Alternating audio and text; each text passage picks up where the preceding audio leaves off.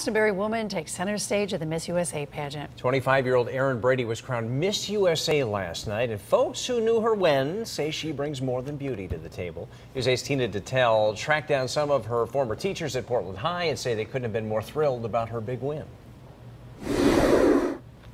Prom Prince and Princess. Yes, she was prom princess. It comes as no surprise the girl who dreamed big has made it big. 25-year-old Erin Brady crowned Miss USA Sunday night. Yeah, I went over and got my neighbors watching it too. It's safe to say Stu Nolte doesn't usually watch the pageant, but for Brady, he made an exception. Because as we discovered here at Portland High, she was an exceptional student. She was very gracious about thanking the teachers too, which was really nice to hear from a student. She was absolutely a model student. Nice is a word that's overused, but not in Erin's case. She's the definition. She was beautiful, she was smart, she was kind. High marks for a small-town girl who left a mark on this high school. She was a great 800-meter runner, a great 400-meter runner, but, just always a team player, too.